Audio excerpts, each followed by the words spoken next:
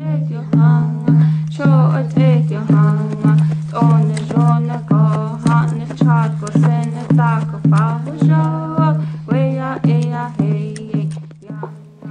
the ancient times, Tinede-ene, the holy people, heard the cries of a baby on a mountain top. They found a baby girl lying on a bed of flowers.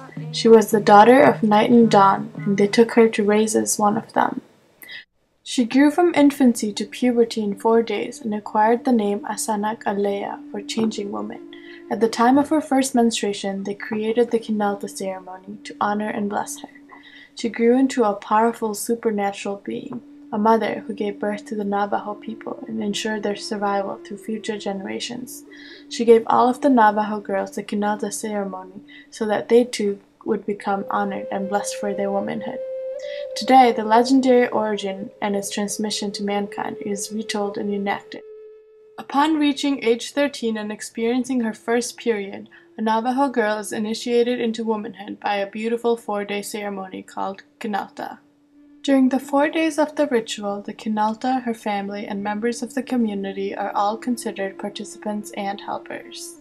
Kinaalda herself has various duties, one of which includes corn grinding. Corn grinding teaches the girl to understand to cater to her people. The motion of grinding makes sure she will never forget how strong it makes her. The second major duty of the Kinaalda is racing. She races several times each day, and the run has its own choreography.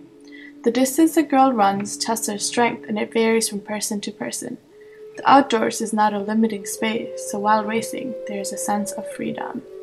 The racing always begins in an ogan, a circular lodge. The circle is always emphasized as it symbolizes the sun, the cycles of the year, and life itself. The Kinaalda races in a large circle at dawn towards east. During the race, other children usually run with the Kinaalda and are blessed for their involvement. During the ritual, the Kinaalda also helps prepare the alkan, a circular cake made from ground corn. It is baked in a circular pit dug outdoors, according to the passage of the sun.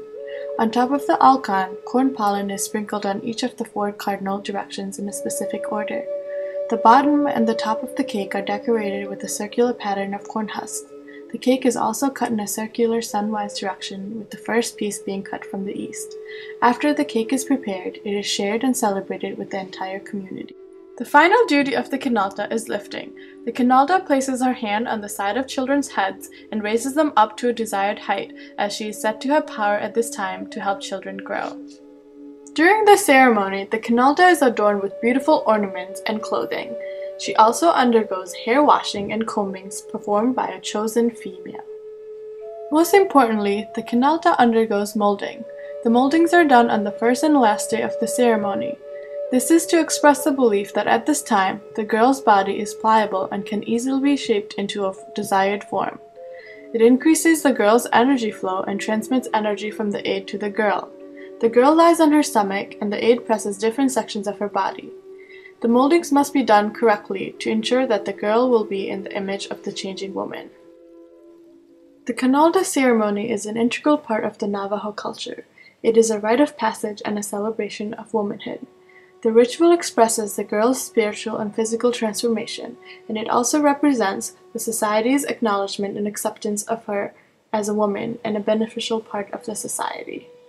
Learning about the Kinaalda ceremony has reminded me of one of the rituals of my own Nepali culture called Gufa. Our ritual also celebrates the passage into womanhood by honoring girls as they begin puberty. These similar practices in 2 different cultures from opposite sides of the world reminds us that we are not so different after all.